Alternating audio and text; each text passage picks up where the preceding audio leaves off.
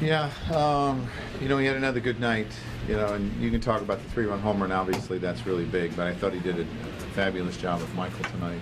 Michael was really good and, kind of set the tone of the game and gave us a chance to win. Obviously, a lot of strikeouts for Pineda. Aside from that, what stood out for you with Pineda tonight? Well, I thought his stuff was really good. I thought he used his fastball effectively tonight and his slider really good. And he threw some good changeups to add a third pitch into the mix. Going back to that three-run home run with Sanchez, in that situation, knowing how well he has swung the bat, was there any part of you that was surprised that they pitched to him in that situation?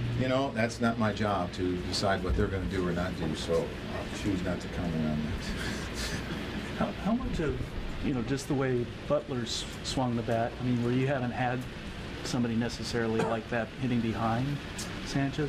Billy's done a really good job. We brought him in here to face left-handers. I think he had a couple doubles again today.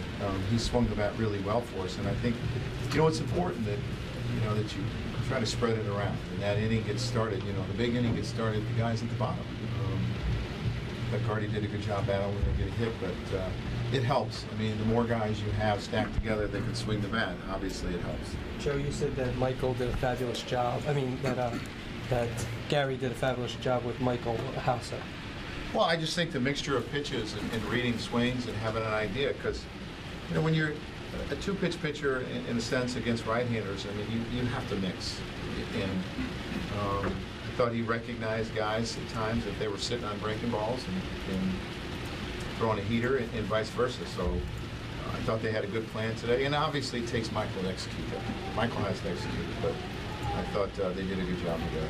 To do what you want to do the rest of the way, how important is it for Dellin to bounce back like he did tonight? Well, it was important. I didn't really have any concerns about him. As I said, it's happening. It happens to the greatest closers of all time. But it's always good to bounce back. Given how much Gary's meant to this team since he's come up, it's sort of fitting that he's the one that comes up with the big shot to break this losing streak. Yeah, I think so. God, he's meant a lot since he's got here. Offensively and defensively. He can change the games in a lot of different ways, so it's kind of fitting that he got the big hit again.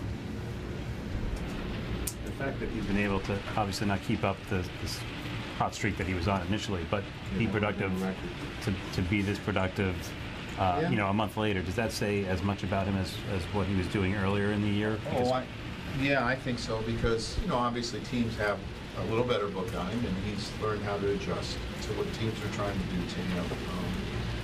And it's he's run into some pretty good pitching, and he's hit some pretty good pitching too. So yeah, it says a lot about him.